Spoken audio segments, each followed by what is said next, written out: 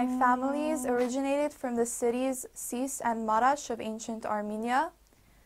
My mother's maternal and paternal grandparents survived the genocide and fled to Lebanon in 1915.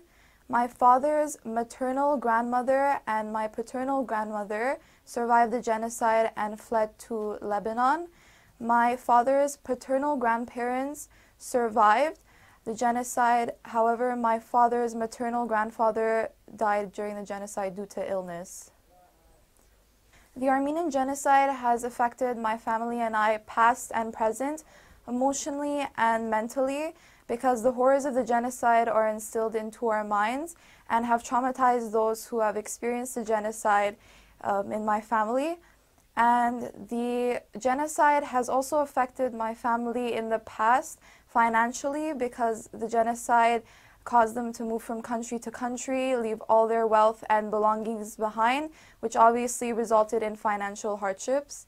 The genocide continues to affect my family and I because the horrors of the genocide are still alive in our minds, and the stories and images of the genocide make us emotional to this day.